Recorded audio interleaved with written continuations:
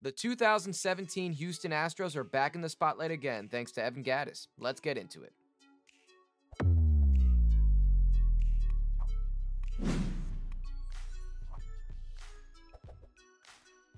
Evan Gattis took to Twitter to answer some fan questions and added some more fuel to the fire the baseball world has for the 2017 Astros. He even admitted to using performance-enhancing drugs during the 2015 season, which was his first season with the Astros.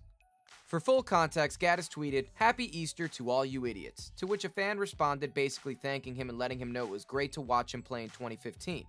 This is where things get a little bizarre. With no provocation, Gattis responds that he guaranteed he was scared playing left field, but more importantly, that he was on performance-enhancing drugs at least both of those times. Now, let's not get wild. This could mean anything. Some rumors going around are that Gattis was on Adderall, which is considered a stimulant after the 2005 season. Typically used to treat ADHD, but nonetheless, it is on MLB's banned substance list. However, exemptions can be made. First, the player needs to be diagnosed by an MLB-certified clinician. Then, a player can gain exemption if a panel of 3 experts approve it. Now, to be clear, Gattis did confirm in a tweet that it was indeed Adderall for when he played left field after a fan called him out for admitting to PED'S. Famously, the Orioles' Chris Davis was one of those exemptions. According to the Baltimore Sun, 112 exemptions were issued to players in 2014, with an industry source saying that 11 were new applicants and 101 were renewals. Gattis could have easily been one of those people. Now let's get back to Trash Can Gate, because we are definitely not sick of talking about that. Another fan asked Gattis if he knew the pitch was coming when he hit a home run in Game 7 of the 2017 ALCS off CC Sabathia, to which he responded yes to one fan.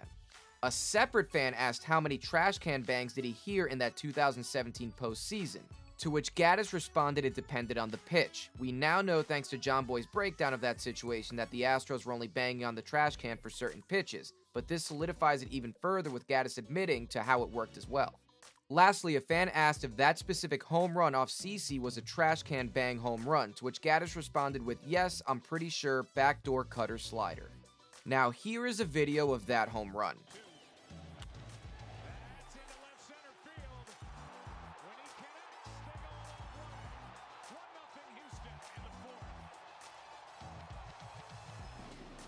You gotta say, his memory's pretty clear. It was indeed a backdoor slider. Now, I couldn't hear a bang in the replay, but he said that he knew it was coming and it clearly paid off. It broke a scoreless game and the Astros went on to win that game 4-0.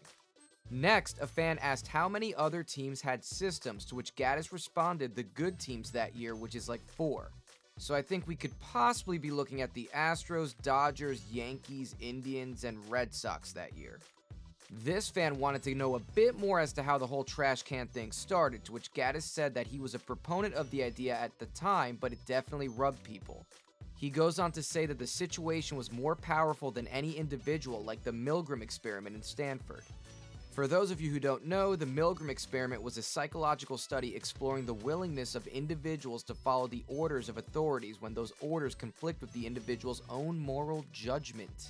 We then get into his thoughts on Mike Fiers blowing the lid on the cheating, which he said he thinks at first he was warning younger, more naive players to be cautious about signs and stuff, and it got blown out of proportion. The media is good at prying.